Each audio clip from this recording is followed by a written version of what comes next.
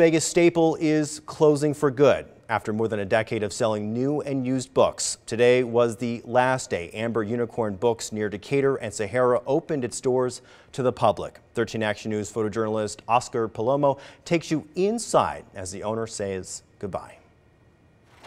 Hello. I am Myrna Donato. Hello. Are you finding everything okay? Owner of Amber Unicorn Books.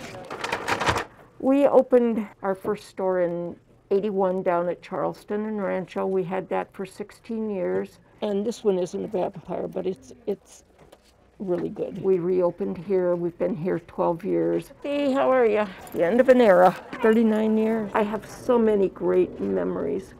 And building memories like this today, even though I'm not going to see most of these people again, but I'm so glad that we were able to give them the books that they need. We have been coming here off and on for, I don't know, 15 years. How you doing, Shar? How was your guys' Christmas? It's got so much history in it. It's got so much personality. 12, 13, 14, 15, 16. It's going to be 237.34. Trader Joe's moved out 4 years ago, and we lost 30% of our business. I think that just the loss of foot traffic in this area has taken such a toll. It's an insidious toll that it's taken on Myrna's business, and it hurts. It just hurts to watch it go away. This is such an essential business. It's such an essential space. Could I help you find something? This store is probably unique because everything is categorized alphabetically by author and then by title.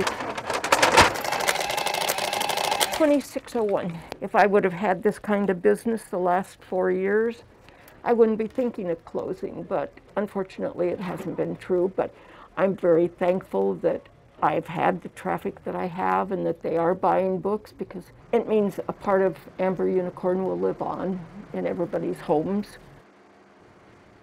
Wow, nice job, Oscar.